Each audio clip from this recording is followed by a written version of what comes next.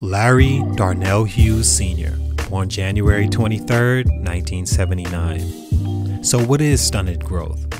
Many have the idea that it somehow only means you were expected to have become something that eventually you didn't. Instead, wound up becoming a bust, trash, or washout who never got started. Keyword only. It doesn't only mean that.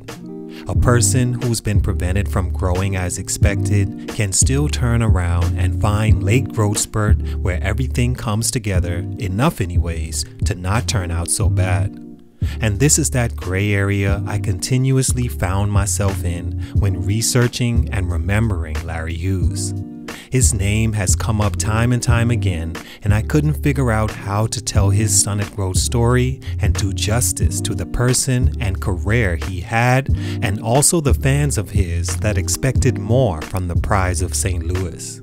So hours of thinking about it, falling asleep watching his interviews, and looking at stats to find holes in his game, I came up with this summarization of Mr. Hughes. Was he expected to become a better player than he was? Yes. Was it fair to have asked him to be? Yes. Based on the talent he had, mixed with the opportune start being the 8th overall pick. Was he a disappointment? Depends on how you look at it. From the viewpoint of anyone that knew him before the stardom as a young kid from St. Louis that was never really expected to make it out, just as the countless names before him that didn't, he actually became everything to that community. Looking at it from his perspective, as he explains, he never expected to become this great basketball player that grew up watching and wanting to be like the greats. He just wanted to help his little brother who dealt with a medical condition that required a heart transplant and give his mother something to clap for and be proud of. For those being his motivations to play, how could he ever be considered to not have met expectations? But just as those are important, the one the fans share is as well. He was a one-and-done player. He was a top 10 lottery selection. He did have the skills, size, and opportunity to be great. He was around some of the game's greats that should have propelled his want to be the same. With all that, he was never an all-star, never led a team to playoff success, and some would say never lived up to what his potential suggested he could have. Here are 3 reasons why. It's your boy JC Stunted Growth. Get it, man. Larry Hughes was a 6'5" shooting guard from St. Louis, Missouri that was a state champion in high school as well as McDonald's All-American. He chose to stay close to home and family and attend St. Louis University, where he was the freshman of the year and a one-and-done player.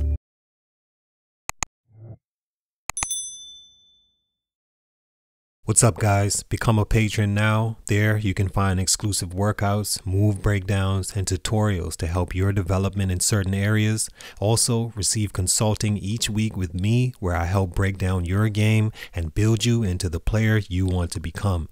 Patreon.com/stuntedgrowth for more. Link is in the description. Enjoy the video. Stunt number 1, mindset. The first reason many believe Larry Hughes didn't become the player they expected him to be, in my opinion, was the mindset he had all throughout his basketball career that was never set up to allow him to have the want to be what everyone expected him to be. Mindset as it pertains to basketball period is very important because it can literally make or break your chances, as seen in my personal stunted growth story and in contrast a feature like Troy Bell. As mentioned earlier, Larry didn't grow up a huge fan of the greats like Michael Jordan or Larry Bird. He simply realized he had a talent that could one day take him out of the situation he and his family were in, put a smile on their faces, and allow him to live a comfortable life. So when he eventually got to the league as a 19-year-old, there were no plans laid out where he was going to be this player at this point or that player at that age. He just hooped, and that's cool. As a rookie, he struggled to find his way behind the glory that was Allen Iverson, who was only a few years away from becoming the league's most valuable player. In 20 minutes a game, Hughes averaged 9 points, 4 rebounds, and 1 assist while shooting just 15% from 3. Not exactly lottery pick numbers and not exactly meeting the sidekick expectations Philly had for him when they took him over names like Dirk Nowitzki and Paul Pierce. In his second season with the team, he was traded after 50 games in a 3-team deal that brought in Tony Kukoc and sent Larry to Golden State. The GM at the time said the team needed another scorer to take pressure off Iverson and an experienced player in the playoffs, two things Hughes wasn't providing as yet. Eric Snow and Iverson in the backcourt proved more productive than AI, with Hughes being another crucial reason. It was the early beginning of his journeyman career that not many expected on draft night. Many believe Hughes simply wasn't ready at that point and should have never left St. Louis early for the NBA, but I disagree. He had a very important family decision to make, and he was ready physically. I just don't think his mindset was that to come in and be what they wanted, which he'd immediately adjust to upon getting to Golden State, where he averaged 23 points the remainder of the 99-2000 season. Stunt number 2, shooting guard. Term used very lightly at times to describe a position on the basketball floor. Its name suggests it's a player that can and is probably the best shooter on the team. But really, it means a guy that's mentally wired to score the basketball more than look to pass it, that is also most times big enough to guard bigger backcourt positions. In Larry's case, this couldn't have been better fitting. One of Hughes' bigger problems over his career that didn't allow him to become the player many wanted him to was because as a shooter he wasn't that big of a threat.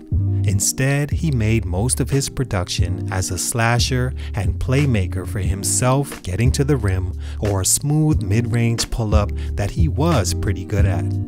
Problem is, he played on so many teams with guys that needed that space to get into the same spots Larry wanted, or spots his defender would camp out at because he wasn't a deep ball threat. LeBron, Arenas, Iverson, Jordan, those guys needed a bigger three-point threat alongside them to have optimum success, and not a player that causes the lane to clog with either his own play or cheating defender guarding him. Larry didn't shoot at least 30% from 3 in his first 4 seasons in the league, and when he was able to shoot in the 30s, it still wasn't something he found comfort in more than slashing or shooting the mid-range. For his career, he shot just 30% from 3, so with the teams and players he played with, it didn't present the best combinations and was one of the reasons he was moved around so often. Stunt number 3, injury. Yes, the dreaded redundancy of stunted growth. At this point, it's best you don't focus on the topic and instead see the reasons his injuries happened to give you a better perspective on why he wasn't or didn't live up to the expectations, and for some, how you can avoid similar instances if you can. With that said, a main reason Hughes didn't always fill out his potential was because for a lot of his career, he was simply not healthy, and it led to streaky production. In his 14-year career, Hughes only played all 82 games one time, which was his second season when he was traded to the Golden State Warriors.